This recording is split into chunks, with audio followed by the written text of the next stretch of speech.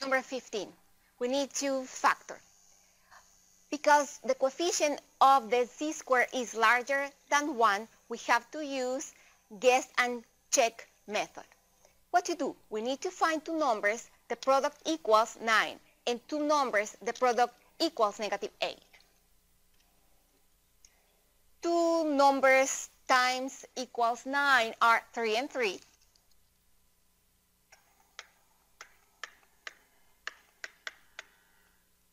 And two numbers times -8 are -4 and 2.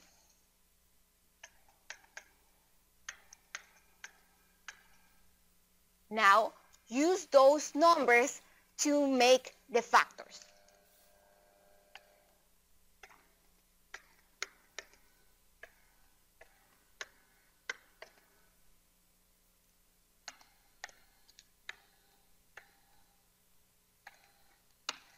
Remember, we are using z.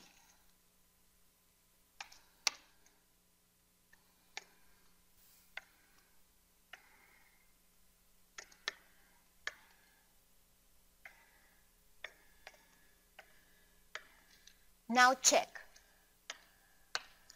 Multiply the terms outside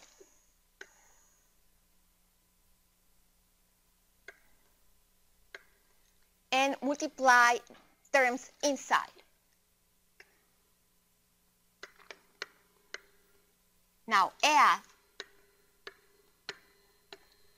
and compare with the center.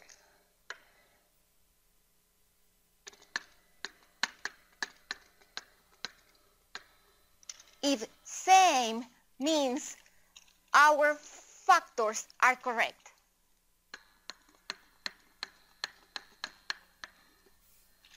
Those factors are the answer. If the number in the center different, both different, you need to guess and check other numbers until you find the right answer. But for that problem,